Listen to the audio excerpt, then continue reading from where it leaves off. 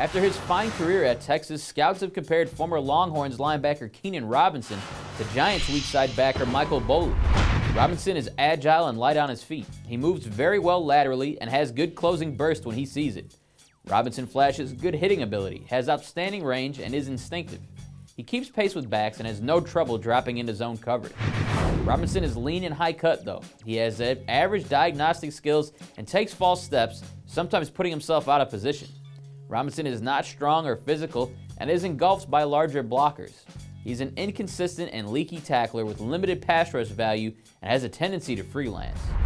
A finesse run-in chase weak side linebacker with standout coverage skills to contribute readily in nickel packages, Robinson has eventual starter potential, and PFW draft expert Nolan Araki projects him as a second to third round pick.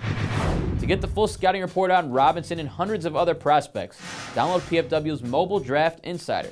Just go to your app store and search for Pro Football Weekly.